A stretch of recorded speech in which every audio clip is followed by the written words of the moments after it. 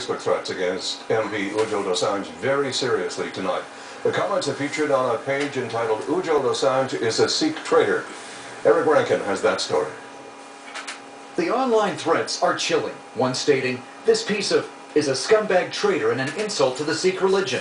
Another, "He's betrayed his own people." The most menacing from London, England, now pulled down. "Someone shoot him, ASAP."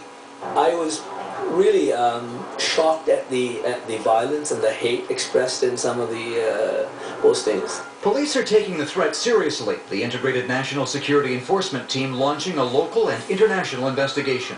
If they're going to make those kinds of comments, they have to be prepared that there could be consequences. Dosanjh believes the threat stemmed from last weekend's Vaisakhi parade. The Liberal MP criticized plans to include this controversial float, celebrating dead martyrs of the Sikh separatist Khalistan movement. The parade organizer warned Dosanjh he should bring his own security if he showed up. The temple involved now says it had nothing to do with the online threats and condemns them. But there's a history. 25 years ago, Dosanjh spoke out against those celebrating the assassination of Indian Prime Minister Indira Gandhi. It's an unfortunate act at the hands of madmen.